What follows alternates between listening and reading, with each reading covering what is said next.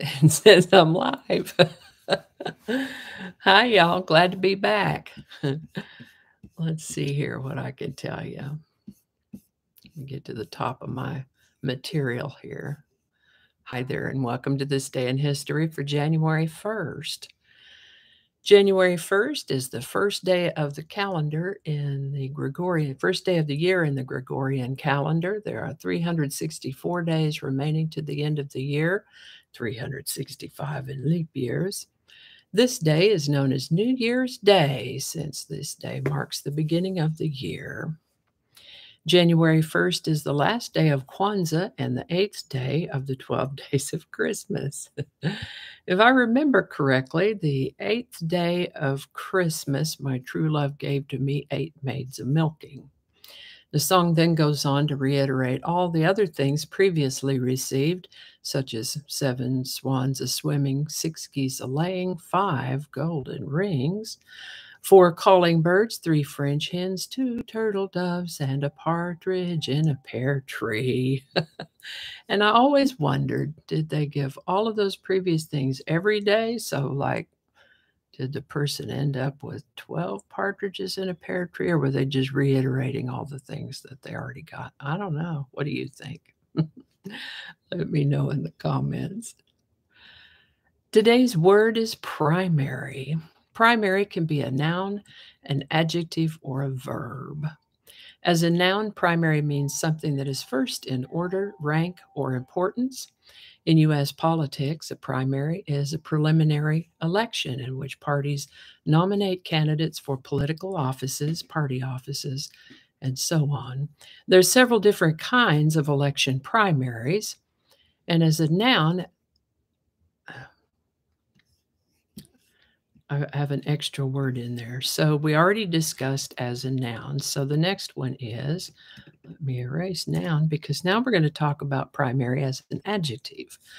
As an adjective, primary means first or highest rank or importance, chief, principal, such as one's primary goals in life. It can also mean the first in order in any series, sequence, etc. Primary can also mean first in time, earliest, or primitive. As a verb, primary can mean to challenge or oppose an incumbent in a primary election. An incumbent is someone who's already holding an elected office, so there's a bonus word for you. Let's see here.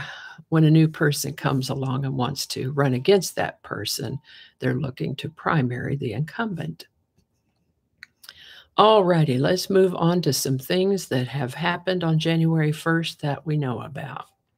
On January 1st, in the year 153 BC, Roman consuls began their year in office on January 1st for the first time.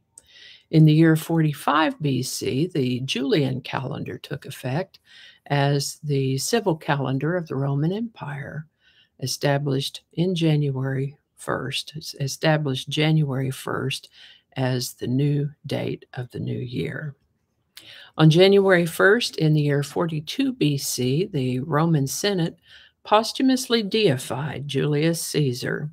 That means they declared him a god, we're going to say with a lowercase g, granting him the title of Divus Julius. Is it Divus or Divus? Julius, the divine deified Julius.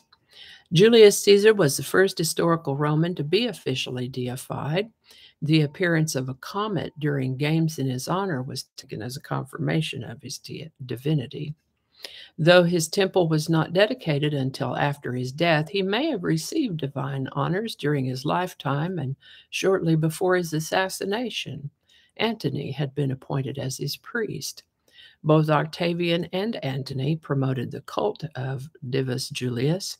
After the death of Caesar, Octavian, as the adoptive son of Caesar, assumed the title of Divi Filius, son of the divine. This is the birthday of Italian politician and patron of the arts, Lorenzo de Medici. I think he was in a banking family, may have been in banking too. He's sort of not the very end of that dynasty, but nearing the end of that dynasty. He was born January 1st, 1449. Lorenzo's court included artists such as Piero and Antonio del Pollaiolo, a lot of vowels together there, Andrea del Verrocchio, Verrocchio, Leonardo da Vinci, Sandro Botticelli, Domenico Ghirlandaio. Some of these names I'm not familiar with. And Michelangelo Buonarroti, who were instrumental in achieving the 15th century Renaissance. The artist Michelangelo lived with Lorenzo and his family for 3 years, dining at the family table and participating in discussions. Although Lorenzo did not commission many works himself, he did help these artists to secure commissions from other patrons. Lorenzo de' Medici, born January 1st, 1449. Portuguese explorer Pedro Alvarez Cabral discovered the coast of Brazil on January 1st, 1500. And on January 1st, 1502, the present-day location of Rio de Janeiro, Brazil, was first explored by the Portuguese. Scotland recognized January 1st as the start of the year instead of March 25th, beginning in 1600. Now, with the advent of credit cards, debit cards, plastic of all kinds, plastic payment cards, you don't see this next item very much anymore, but I mean, even if they still exist, I don't know. But there used to be a thing called traveler's checks. There were sort of like a prepaid card, only it was a prepaid check. You would go to a bank, or I've gotten them at AAA before. Anyway, you would exchange cash for these traveler's checks, and they would come in increments of, I don't know, $25, $50, $100. They were kind of between a check and a cash, like a prepaid check. You didn't have to worry about overspending it. You know, it was only good for as much as its value. The very first traveler's checks were issued by the London Credit Exchange Company on January 1st, 1772, and they could be used in 90 European cities. Safer than cash, lighter in weight than silver or gold traveler's checks. The hymn that later came to be known as Amazing Grace was first used to accompany a sermon led by John Newton in the town of Olney, Buckinghamshire, England, on January 1st, 1773. The first American college football bowl game, the Rose Bowl, was held in Pasadena, California on January 1st, 1902.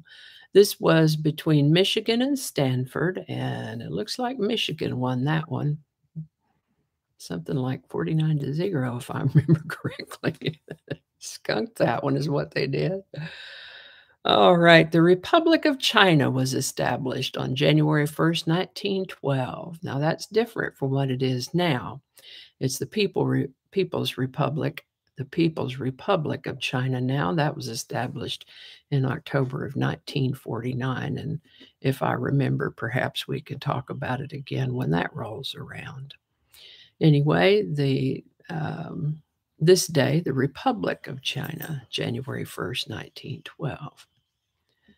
Cigarette advertisements were banned on American television effective January 1st, 1971. A thing called ARPANET officially changed to using TCP/IP, the Internet Protocol, effectively creating the Internet on January 1st, 1983. The World Trade Organization came into being on January 1st, 1995. Governments use the organization to establish, revise, and enforce rules that govern international trade. All righty. Well, my goodness, there is a lot more to talk about today, but I think that's enough for now. Thank you so much for watching and for your patience, loyalty, and dedication as I've been gone for this about a month and a half. Mr. Bowers and I got married in 2019, and we have been in the process of combining our households. And I got to tell you that when I was much younger, I thought that the idea of having multiple households sounded glamorous and exotic. My thoughts on it now are, oh my, it's more stuff to take care of and look after and worry about. So uh, we decided to go ahead and clear out my house and get me moved all the way in with him and get unloaded out of that other house. And it's finally empty and clean and ready for the next family. So I hope they love that house as much as I have. And that's all for today. I hope each and every one of you have a most excellent 2022. Thanks for watching, and I'll see you next time.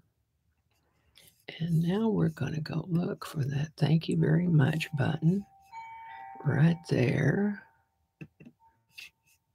And thank you very much.